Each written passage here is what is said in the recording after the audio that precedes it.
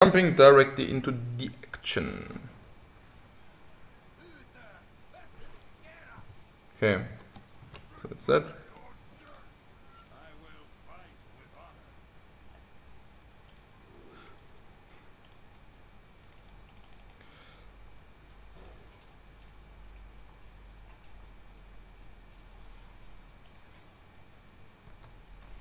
Yeah, we already see Jins of Seafire. Why is it so quiet? Okay.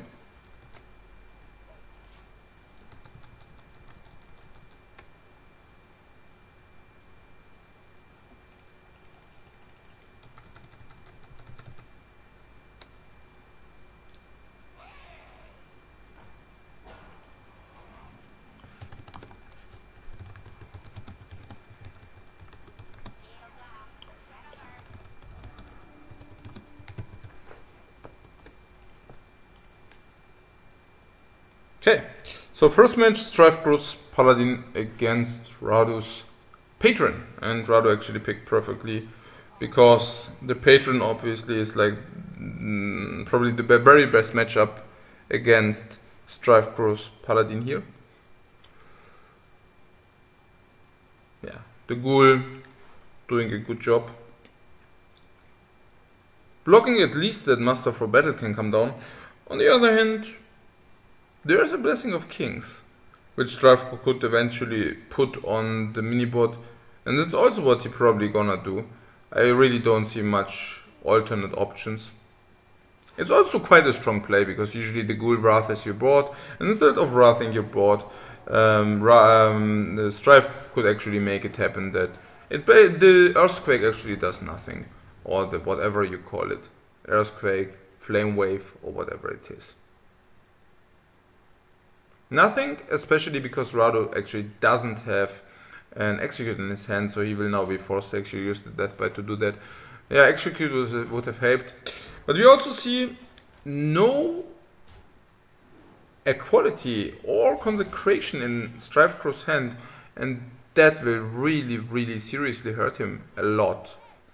Yeah, simply because we see Radu already having in the hand, yes, exactly that. Patron Ultra Super Inner Rage Double Whirlwind action, which will also come down now. The Double Whirlwind action can not take place this turn, but that doesn't matter too much. It simply comes down next turn, and that's still good enough. The Death Bite hitting simply the Knife Juggler. You don't really need or require the damage right away, so you just do that, and GG. Yeah, I mean, what is to be said about that, right? I mean, yeah, Genie of Zephyrs, but yeah, the Jins. Yeah,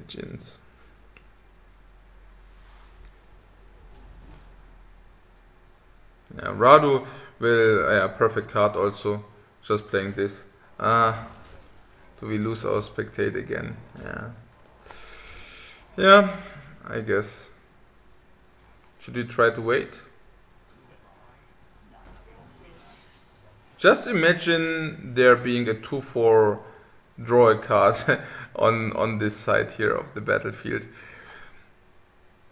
Yeah, I mean the Mysterious Challenger is nice, but not good enough. They will simply be... What will happen? Yeah, Patron attacking, 2/1 will spawn. Then Mysterious Challenger will grow big, Patron will spawn again, Fiery Vorix hitting the defender. Eventually, not even that, no, actually not. Like probably it will be Fiery attacking, defender jumps out, Fiery kills the like Vorix kills this. Then there will be a Whirlwind, board fills with Patrons. This will actually go to 7, 1 attacks, 2 attack, and this is gone.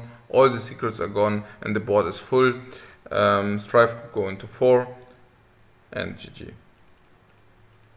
Yeah, I won't bother the players now with restarting. We just hope that the next game will be fine again, because this is like a 2-turn lethal, basically, if you want to say so. especially with having the Grom next turn.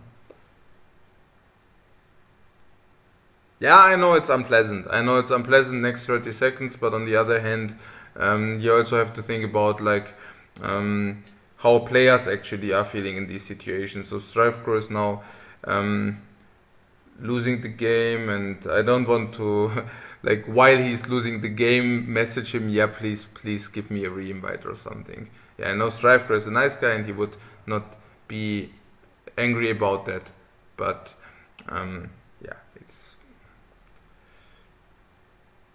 it's not that we have to bother him. Do we even see if it's over? Or don't we see if it's over?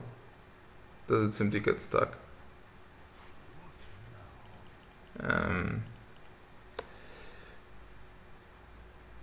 Okay guys, we can also just, I mean if it's completely stuck, well, let me check.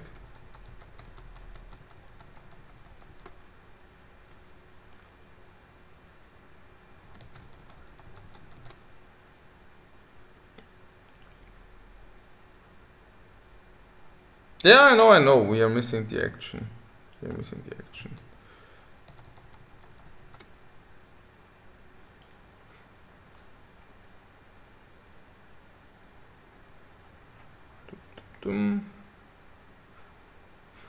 Yeah, never mind. Okay.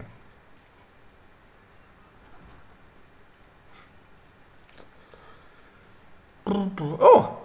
We actually can simply click on it again. Oh, StrifeCro actually has permanent spectate open. Okay.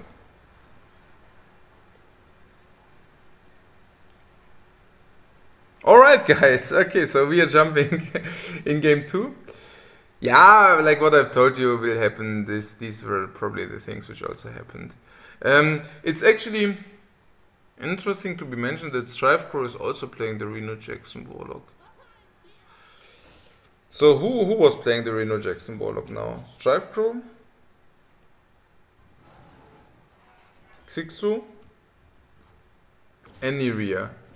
And yesterday we also had one guy playing the Reno Jackson Warlock. I'm not convinced, and I don't know, like, I know like there's a big Reno Jackson Warlock hype out there, but I can just not, I don't know. It's really that good.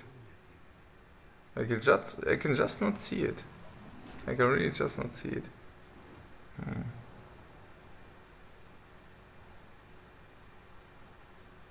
Nah, perhaps it is. No idea. Perhaps you should try it out again.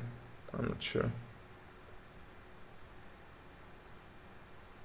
Yeah, perhaps. I mean, it could increase the Face Hunter matchup, which was a bad one, but what else? I mean, it increases the Freeze Mage matchup, I guess. That's really that good. You would probably be forced to play a deck only out of singletons. But then again, you could do so. Yeah. Not sure. I will check that out. Okay, so yeah, we see Radu going what the Face Druid does. Going Face. But unfortunate news for the Druid, he doesn't have any kind of burst. But on the other hand, StrifeCro already has the Reno Jackson in his hand. So that doesn't look that great for Radu. Like, not that great meaning it's completely bad. Yeah, it really looks really crappy here for Radu. I don't know about the Face Druid. I mean, people where I saw like even some statistics actually rating the Face Hunter absolute top tier, being like one of the strongest, if not the strongest deck, but I can just not get friends with it. Like whenever I play against it, I am thinking, oh, I'm so happy that it's actually not the mid-range druid, which actually can outvalue you and burst you down. So once you actually achieve to outlast the early aggression of this druid, you're usually well suited. Yeah, so what I'm meaning is, if I'm, for example, Handlock and I'm playing against the Aggro Druid, I'm just thinking, okay, if I only get through the early aggression, then it's simply a win. Whereas usually they simply outvalue you completely. You nearly have no way to actually ever win this. But because the Aggro Druid does have not that much value as the mid-range Druid does have, they are actually under immense time pressure. And under immense time pressure meaning the normal mid-range Druid has not to win in the early game. It has to win by turn 9. If it's turn 9 and they win, it's cool, but if they don't win by turn 9, okay, they just do the combo turn 14 or turn 15. But the aggressive Druid is actually even forced to do the combo turn 9. So if they don't do that and they don't win by turn 9, probably they won't ever have a combo again, because if they don't combo by turn 9 and win, they can also not simply do nothing because they have no other options, so they need to actually enforce the combo. But if they cannot kill with a combo, that's it. Then they have nothing left. Yeah. There's also one scenario we could perhaps even see here. Okay.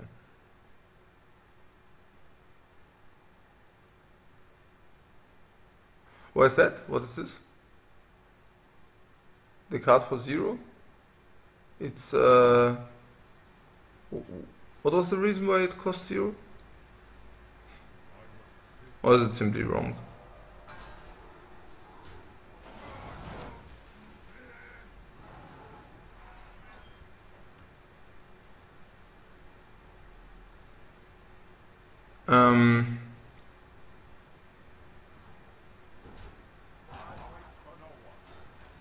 Yeah, it must have been wrong, otherwise it would have been lethal, right? Yeah, it must have been wrong. Yeah, okay. Yeah, the refreshment vendor. Hey guys. yeah, I know. Yeah, the refreshment vendor. I'm not too sold on him, but it's just cool to see all these new cards in the Highlanders. Suddenly, in a normal deck, this is like horrible, but in a Highlander, who knows, right? I mean, who knows? In a Highlander, like, there are a lot of cards which actually can make the cut, which otherwise couldn't. I'm not saying that I would consider playing him even in a Highlander, but I'm just saying, like, cards which appear to be quite bad on first glance could eventually make sense in a Highlander deck, for example. For example, that deck. Yeah. Okay. So rather here, combo would have killed, right? Or not? 2 for 7, 1327, 1327, 26. So combo would have killed. Yeah. Combo would have killed. And does this kill too? 3, 5, 7, 13, 15, 16. No, that doesn't kill. That doesn't kill, and that's pretty convenient because, yeah. If it doesn't kill, then there is Reno Jackson and Healbot and refreshment window. Oh my god, guys. So, yeah. Surprise, surprise.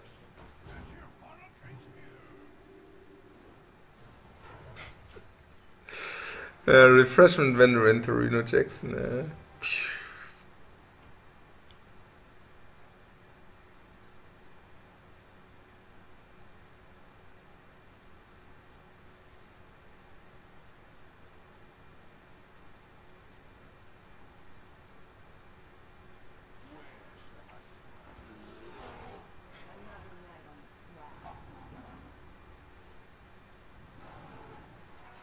So what is this? Like, the one player says, I want to buy a refreshment, and the other player says, yeah, I want to buy a refreshment too.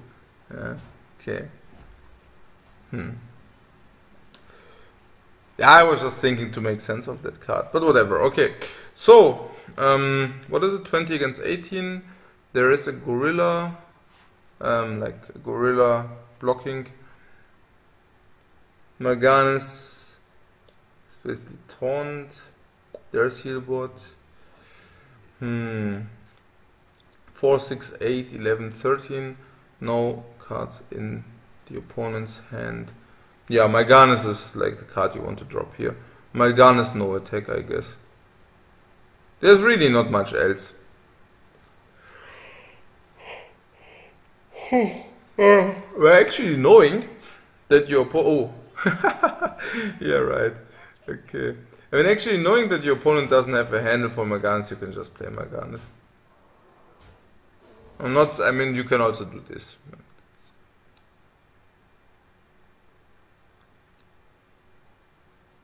And I see a 0 mana Dr. Boom here.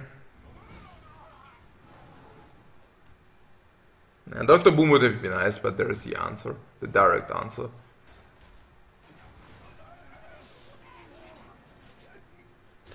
Can you tell me why it always bugs out in the final turns, by the way? We need to restart, right? We already know that it will simply stay like it is. So let's see.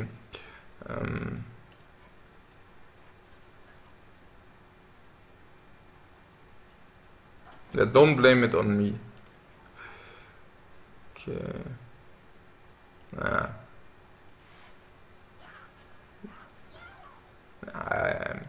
We asked him for a re-invite after that game. As I said, I usually don't want to ask for re-invites if the situation is not.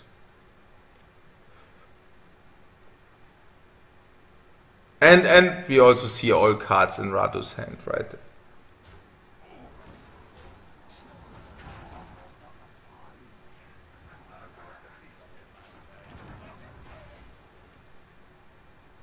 Okay, so that actually makes it a 1-1.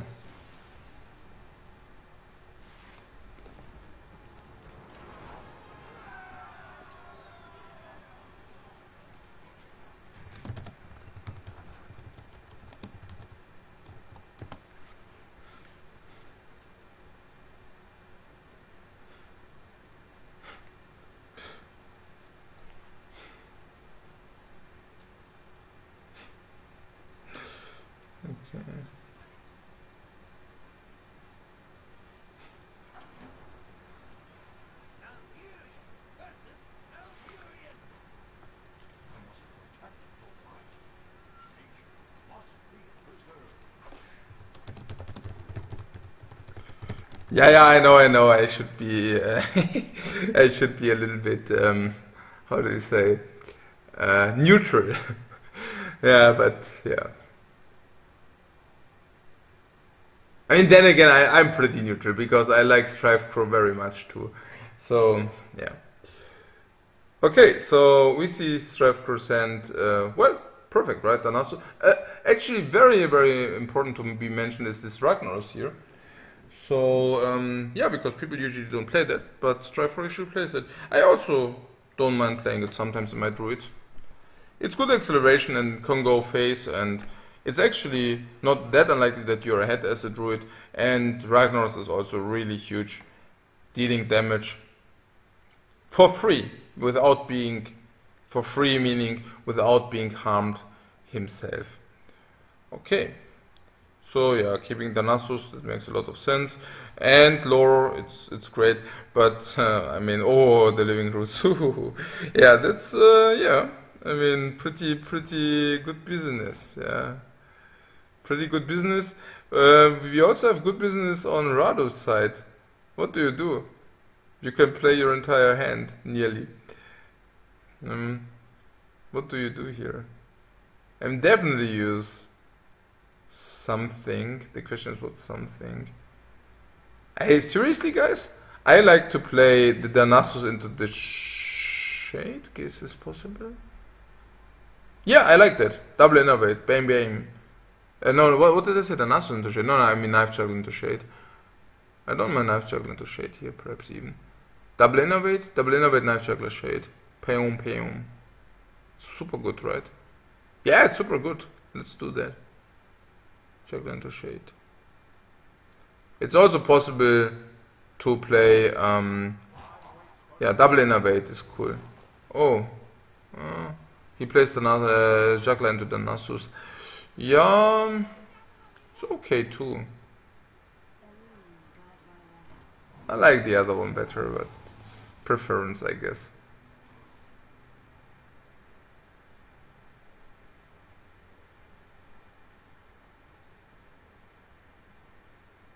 Nah, I think it's preference.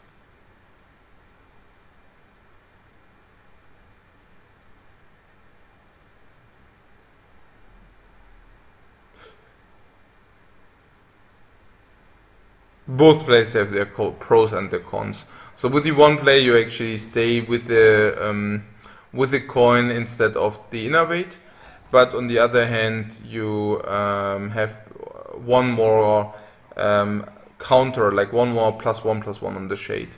So you actually gain +1/+1 on the shade and 1 face damage, and for that you have like the coin instead of the innervate in the hand.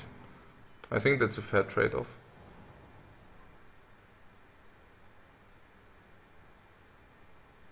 Yeah, so now for example, yeah, instead of like innervating Lothep potentially, you could have simply coined out Lothep, trading the shade into the aspirant going face, and then forcing StrifeCro to actually either ignore the shade and let him grow again, or to shapeshift him, but then probably not having any other drop. Rado could even do it here.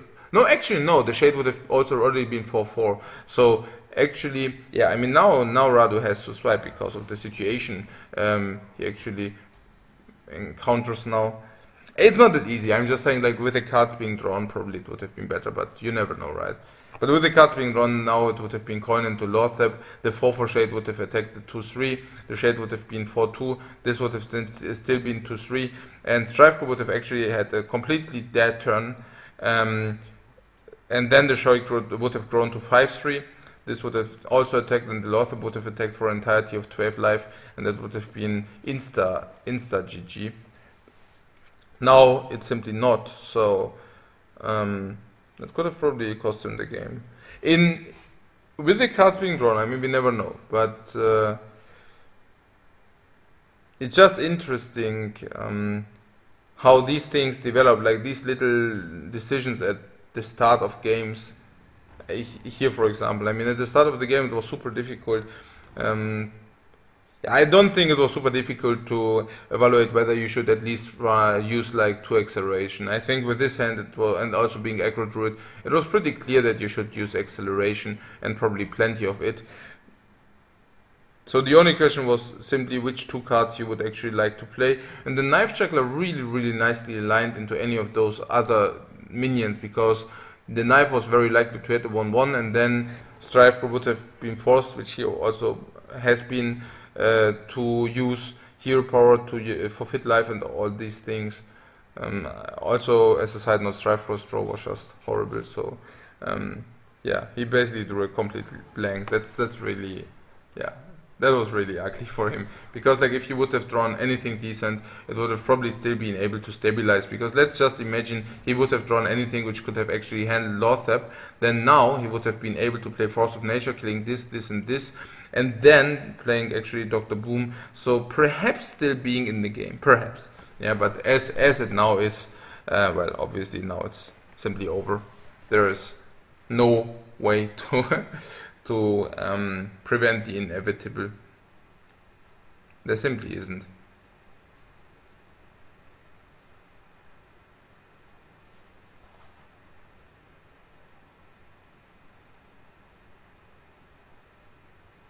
What I'm saying is there's no way to prevent lethal.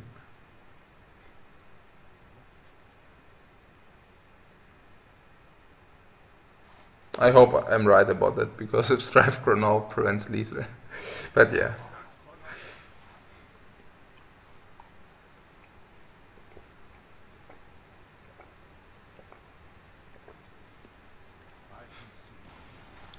Okay, so yeah, that's a 2/1 for Rado. Yeah, but again, like there are two minions at the beginning of the game, and the one was Aspirant and the other one was Shade. It was just a question, like, do you evaluate innovate over coin so much that that it's worth to forfeit 1/1 on the board, on the Shade, and 1 damage into the face, just to having this innovate instead of a coin, and that also without having any cards in the hand, so the mana is even less important.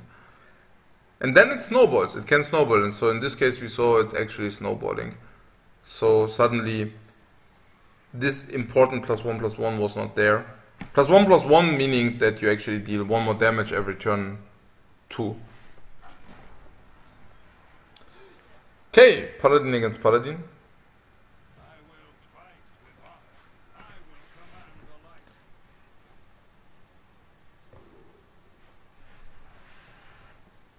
Yeah, you see Secret Paladin against Rado's mid-range, late-range Paladin, or mid-late.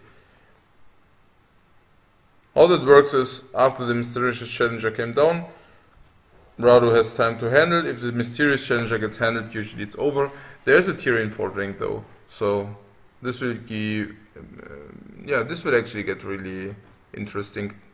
We see perfect curve from Rado, but there is the Master. Without the Master, it would have been pretty bad for StrifeCro, but the Master being of uttermost importance, being by far the strongest card which could have been drawn here.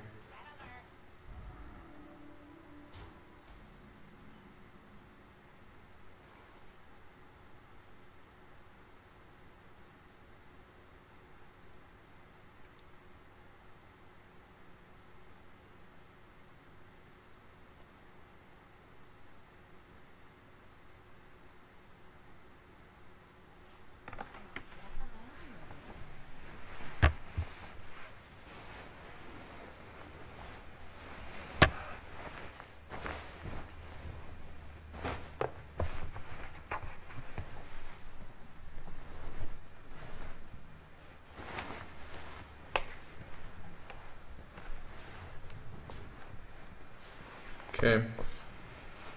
So yeah, big ownage here. Yeah. Big ownage, big tempo ownage. I mean, we saw Secret Keeper coming down as a 2/3. The attack is good. Master for battle, attacking for free. Everything very strong. Okay, now there's kind of counter movement. We already see the consecration here, double consecration, yeah, and obviously the consecration is also something which will come down here. There's no reason not to play the consecration. It's the only card Rado can actually play efficiently here, so that's also what he should do. And the damage actually doesn't stop. I'm really wondering who's the aggressive Paladin here. I mean, we see here a Divine Favor, but StrifeCro has we see also StrifeCro having 6 cards in the hand with the Divine Favor. On the other hand, Rado being the mid-late range Paladin, having 3 cards in his hand. And we also see StrifeCro already at 15 life against Rado with 28, but he's supposed to be the very late Paladin. This is supposed to be the fast one. So yeah, it's very rare. It's very rare to experience something like this, I guess. Divine Favor also being a completely dead card in the process. But yeah, so now Rado actually ran, yeah, kind of out of gas, if you want to say so. And T-Keyboard not doing a lot for the pressure going on. Okay, Knife Juggler. But probably, well, Mysterious Challenger.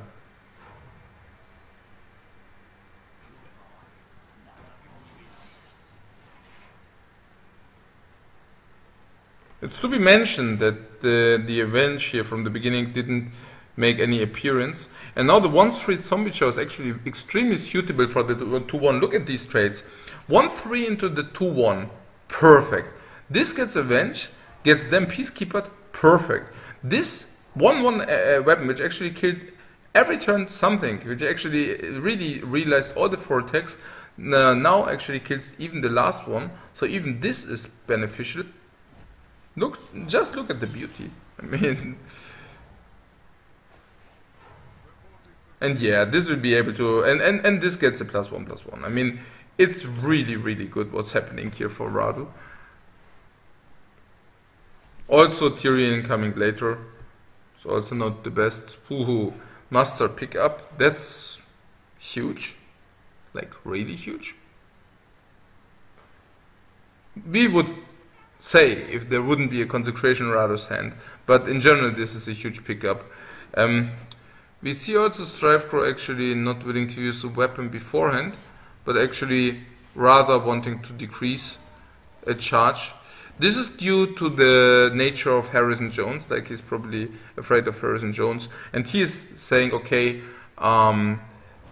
it doesn't really matter, like, this will replace my weapon anyway, so I can as well simply protect myself from Harrison Jones without nearly any risks involved.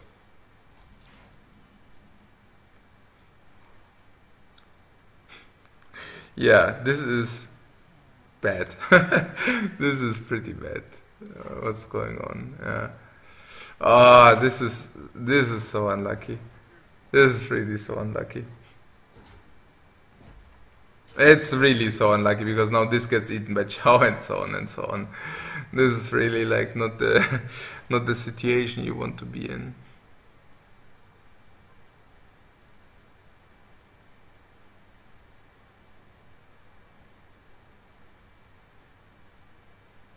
Yeah, it's really not the situation where you want to be in.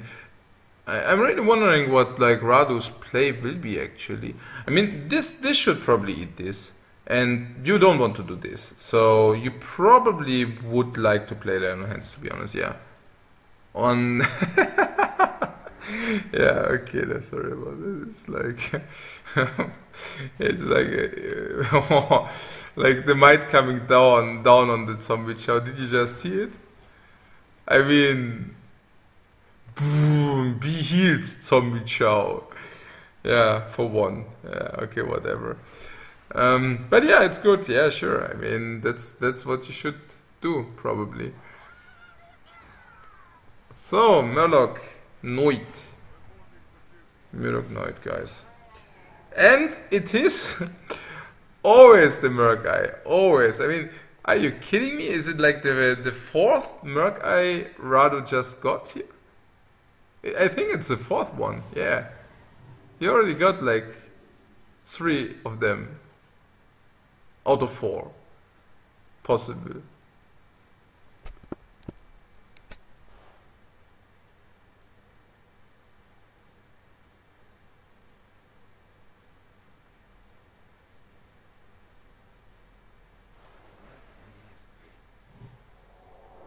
Yeah, blessings.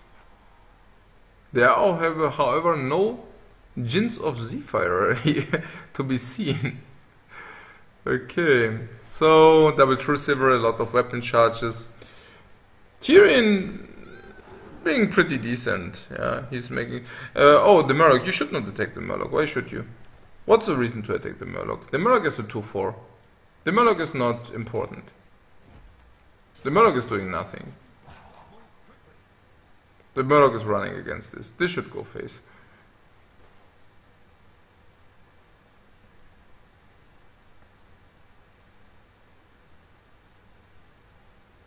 Nah, not the 1/1. Not the 1/1. The only way to win this matchup now is by tempoing your opponent down. You're already out of cards. You have no means to win. The only chance is to hope and to pray and just to go face. I know it's not Face Hunter, but that's like what you do here. I can see that StrifeCro tries to play around the Quartermaster, but the thing is, StrifeCro will lose here even if the Radu wouldn't have had the Quartermaster, or I mean, in fact, he doesn't, right? But like even without, yeah, even without StrifeCro will simply lose here. So I really think the only way is just to go face everything and pray, hope that Radu really only. I don't even know what Radu should have in their hand, but that's really like the only hope.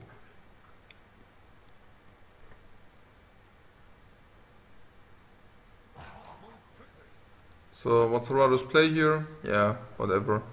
Yeah, some kind of weapons. Weapons something. Weapons hitting Tyrion. What? Why did it just save? Screenshot. Ah, yes. I don't think that was supposed to be like that. But yeah, so yeah, that's correct, whatever it was.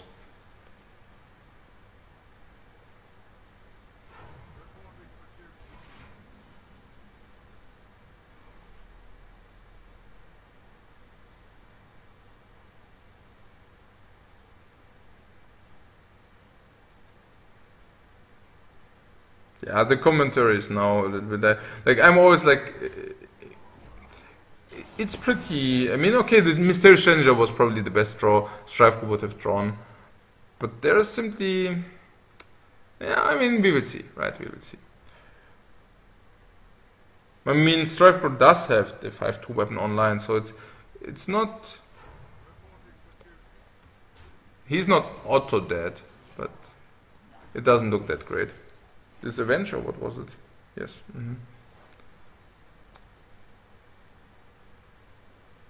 What does Radu have here? It's 7 damage to the face. Potentially.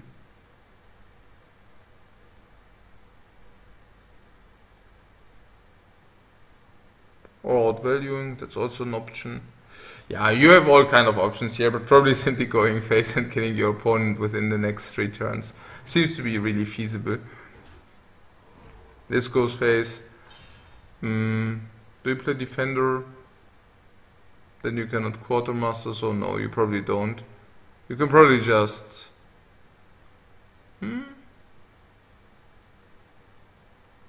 Yeah, you can probably just reinforce on quartermaster. I like that. I like that very much. No, interface. What's... Yeah, of course, yeah. Interface. Yeah, quartermaster, attack interface. Winning within the next 2 turns. Sounds like a plan. I'm really curious whether you don't even want to also drop your BGH. Okay, that's the plan, yeah. I don't mind that, that's good as well. Pretty much everything is good at this point.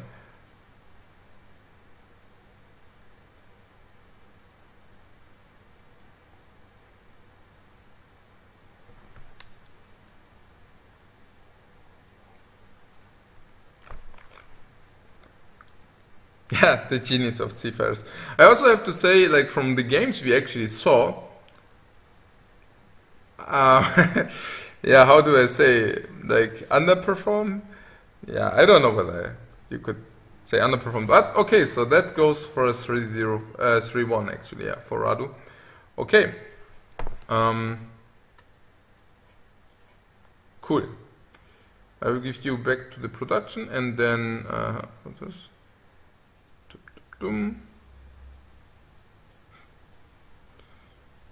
And yeah, we see each other after the break. Break being Radu against Sixo. The match of the day because it's this sizing and final match. So see you after the break, guys.